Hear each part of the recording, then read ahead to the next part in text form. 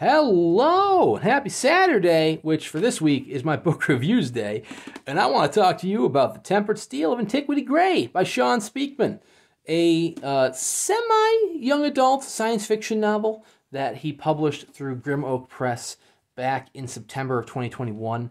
I've actually had the hardcover ARC since January of 2021, but never got around to reading it till, a year and a half later. He also currently has a Kickstarter going on for The King Killing Queen, as well as its prequel graphic novel, which is just reaching $205,000, getting stretch goals left and right. So I figured now's the time to go ahead and finally read his last novel and let you know what I thought about it. So Speman is a very busy man. I don't know when he gets the time to write. He runs Grim Oak Press. He runs the Signed Page. And he's also the webmaster for Terry Brooks and Naomi Novik. He's a very busy man. So Tempered Steel of Antiquity Grey is his first journey into science fiction, his first novel-length journey. It's based off a short story that he wrote for, I think it was called Age of Mechs, and the short story was what I believe is just the first chapter, because the first chapter really works as just your standard short story. Has beautiful dust jacket artwork here by Todd Lockwood. Has interior illustrations by Alan Morris, which I'll show you in a minute. The signed numbered edition, which is not the copy I have here for the video, also has full color plates from Lockwood, Kaitlund, Zupanic, and Marc Simonetti, which are just stunning. Anyways, basic concept is your dystopian future. Takes place on Earth as it is.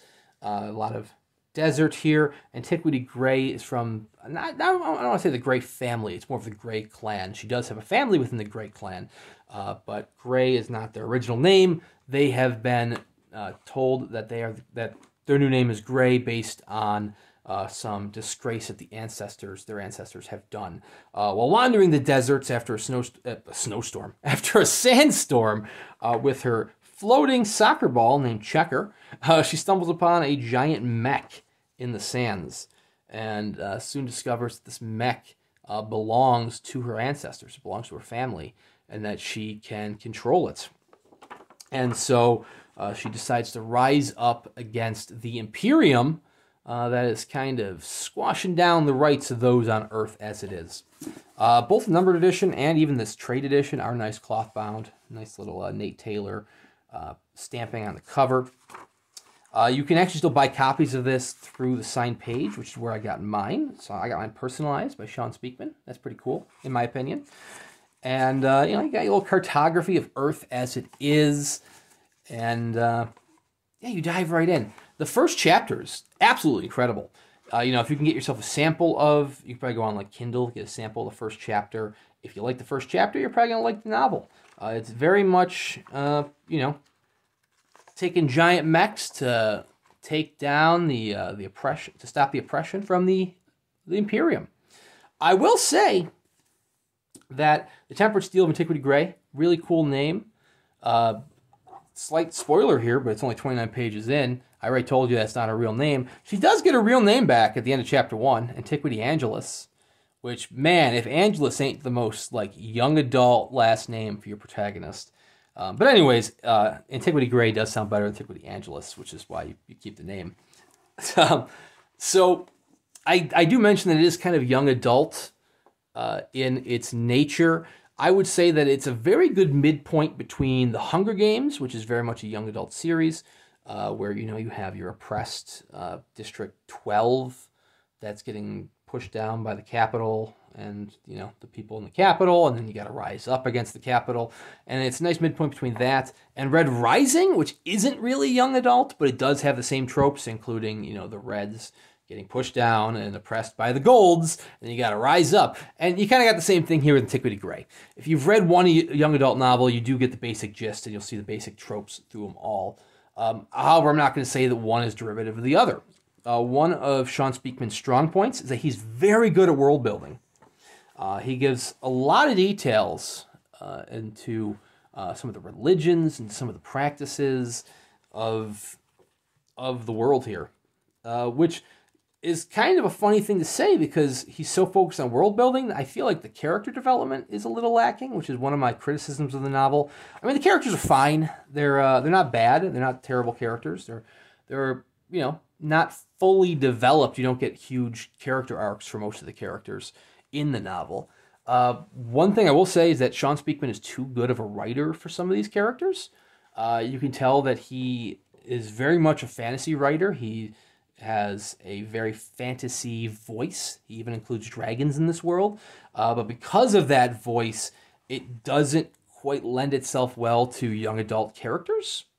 I mean, it's not going to take you out of the novel, but I will say it's kind of a similar complaint that I had with Daphne by Josh Malerman, is that the characters who are supposed to be young women, young adults, like Antiquity Grey and her friends, they speak years above their age.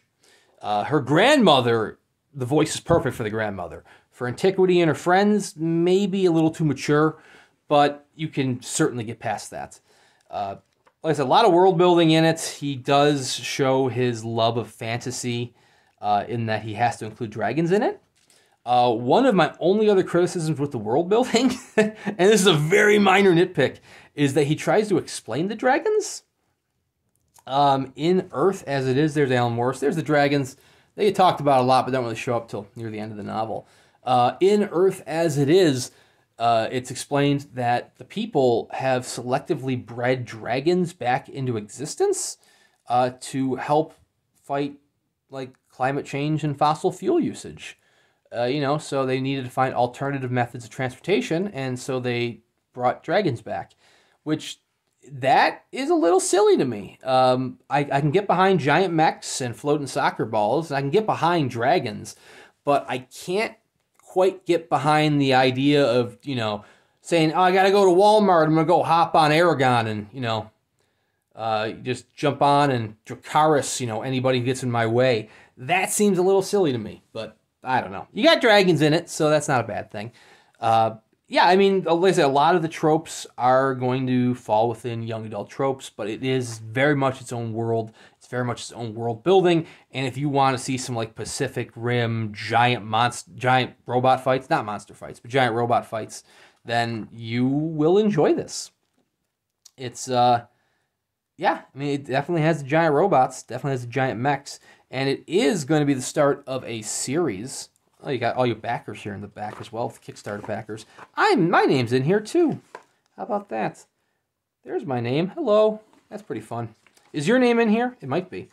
But it does mention at the very back that Antiquity Grey will return. Antiquity Grey will return in the Forever Foundry of Antiquity Grey, Book 2.